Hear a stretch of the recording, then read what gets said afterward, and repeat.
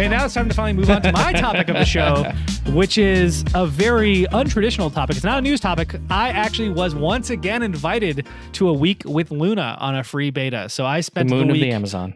Luna, the Amazon streaming service. So I spent a week playing games through Amazon's video game streaming service on on my work PC in the Chrome browser, on my gaming laptop that I have here that we're recording on right now, on the browser and the native app, and on my phone. So those are the three devices I chose.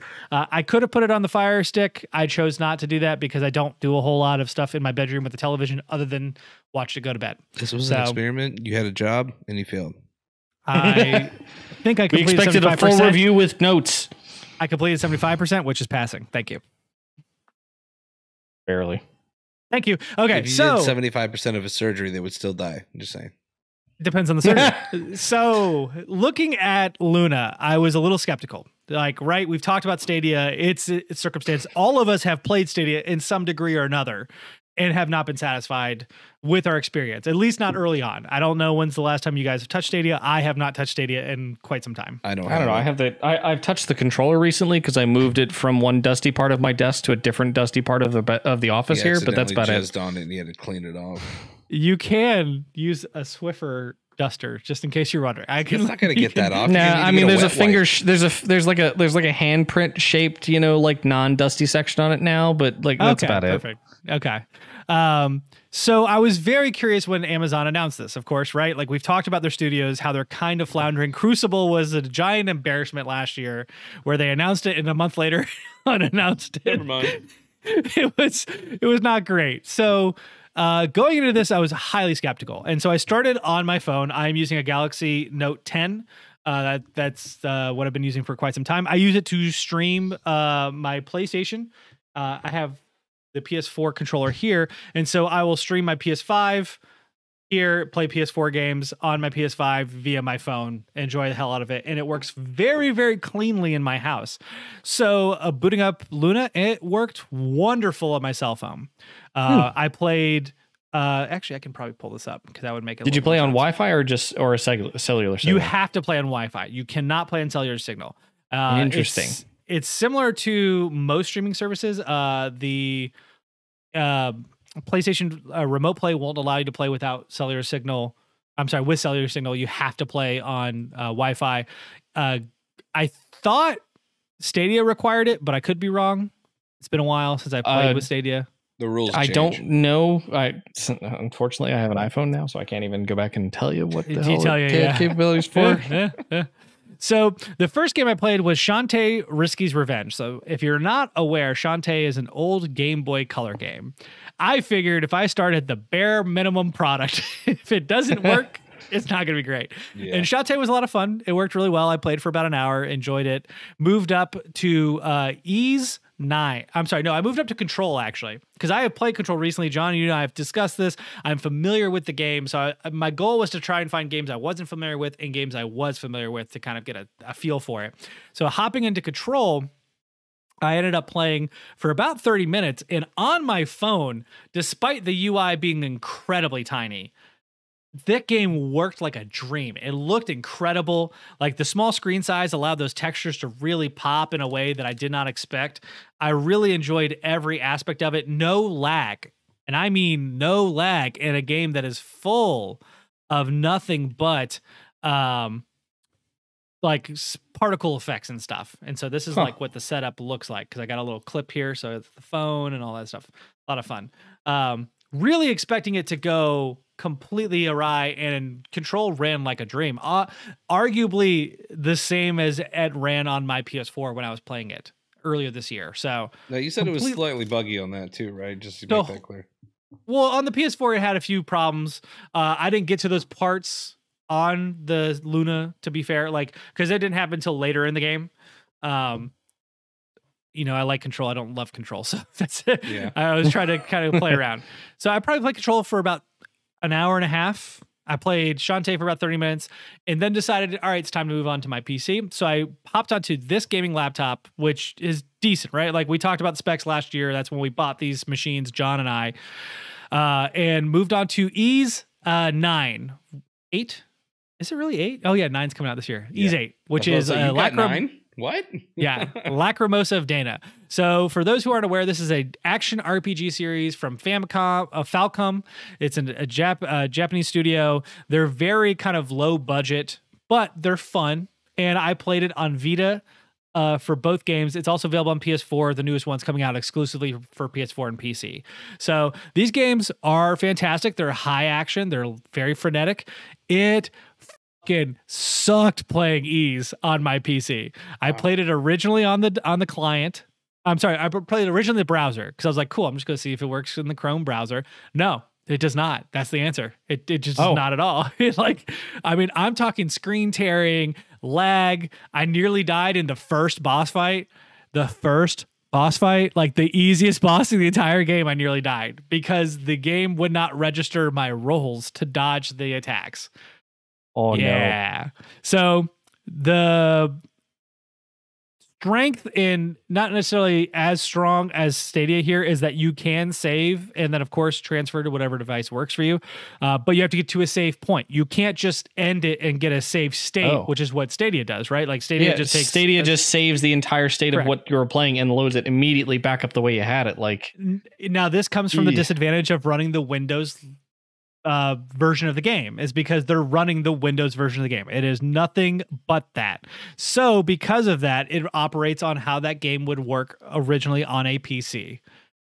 So for Ys, it has save points. I had to get to a save point in order to move on to the actual client that they ask you to download onto your PC, which I did. So I saved, brought it back up. Worse than Chrome.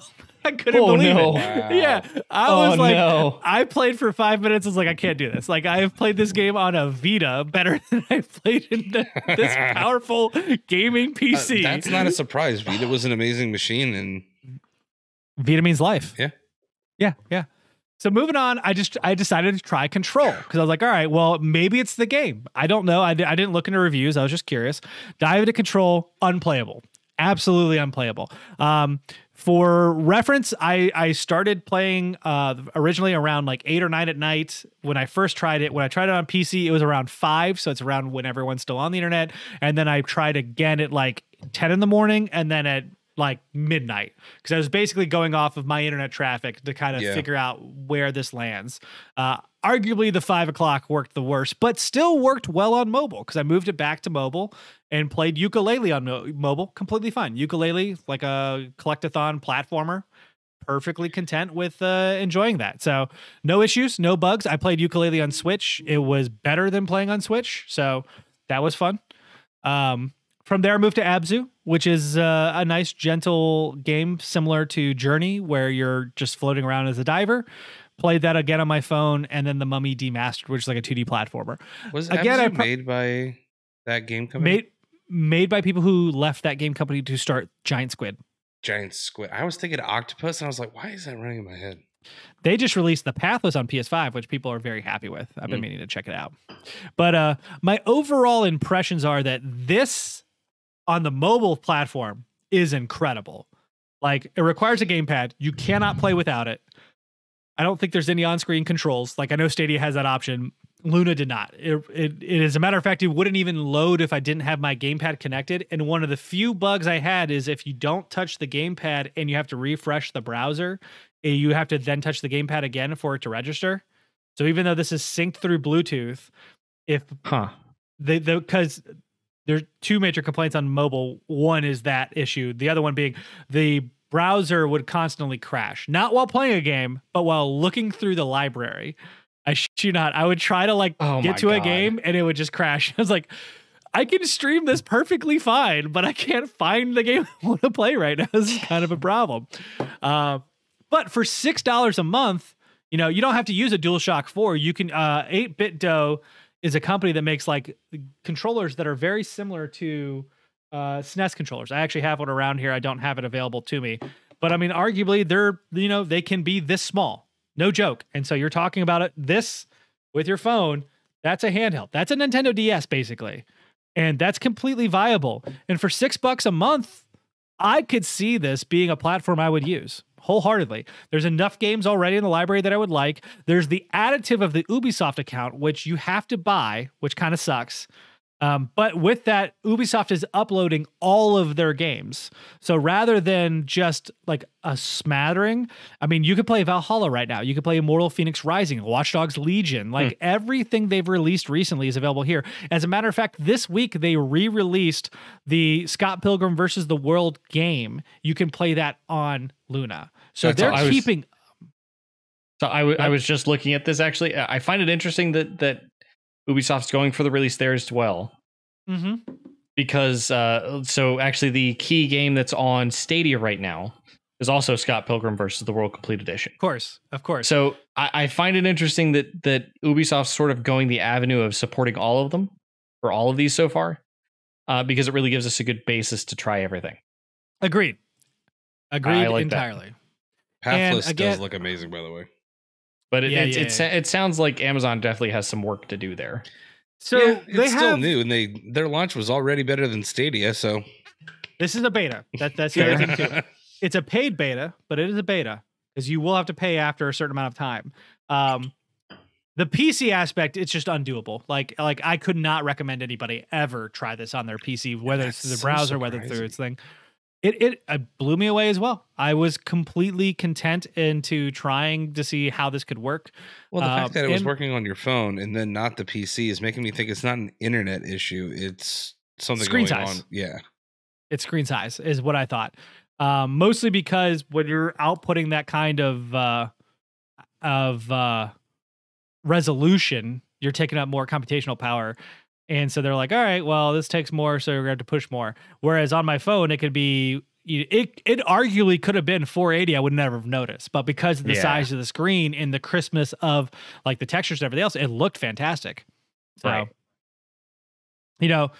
overall, I think if you're going with a game streaming service, I have not tried xCloud, so I can't speak to that. But between Stadia and Luna, I'm on Luna's side. Like Luna already has equal, if not more, releases. They have games that I'm interested in, and they have the additive of the Ubisoft channel. Now that costs you more money, but overall, there's an Ubisoft channel on Game Pass too, isn't there?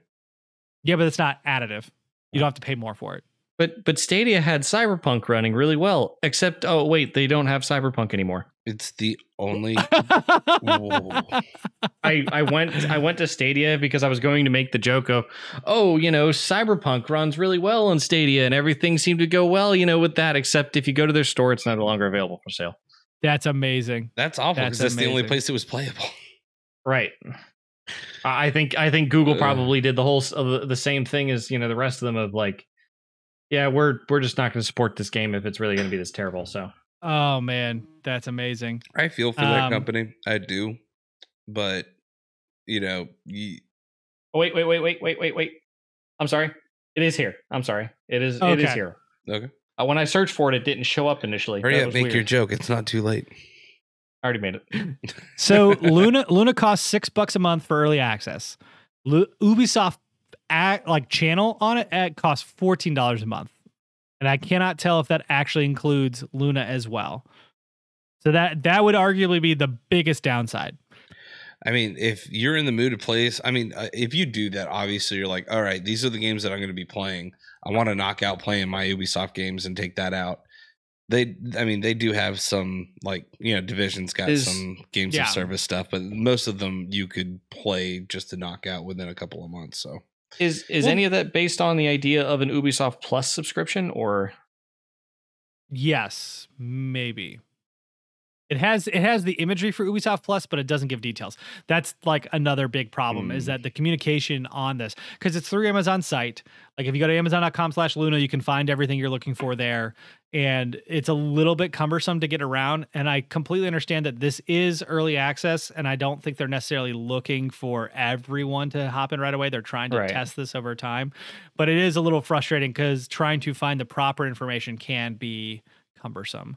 But for me myself, I am going to my father's this weekend to spend some time down there. I'm bringing this. I'm bringing my phone. I'm going to try it some more down there. I accidentally did not unsubscribe from the beta, so they charged me. So I paid $6 for the next month. I'll continue on it. And if I come back with some more pressing impressions, I'll let you guys know. But I would argue right now that if you're just looking to fool around and $6 a month sounds good to you, I would jump in. I think it's worth that. You know, I can't say like a Twitch game. Like they have a couple on here like Blasphemous and Bloodstained, which is like a Castlevania like. I'm not quite sure how well those will work, but I'll mess around with them and I'll come back and report back. Okay. Sounds good. That sounds good. Please let us know what your thoughts are. Are you looking forward to something like a game streaming service like Luna? Are you hesitant? I am very curious about the actual opinion of this because there's so much where I feel conflicted because while playing Luna, I was very excited about it. Coming off of Luna, I also remembered that I have 1,000 handhelds and literally started an emulator on my phone today for a Game Boy Advanced emulator. And I was like, oh, well, I might just play that instead. So I go back and forth a lot. But I'm curious, leave your comments. This is when Brent gets sued. No, it's not an emulator. It's a thing I made myself. Leave it right behind my head where the Jurassic Park poster is. But now I think it's time for last call.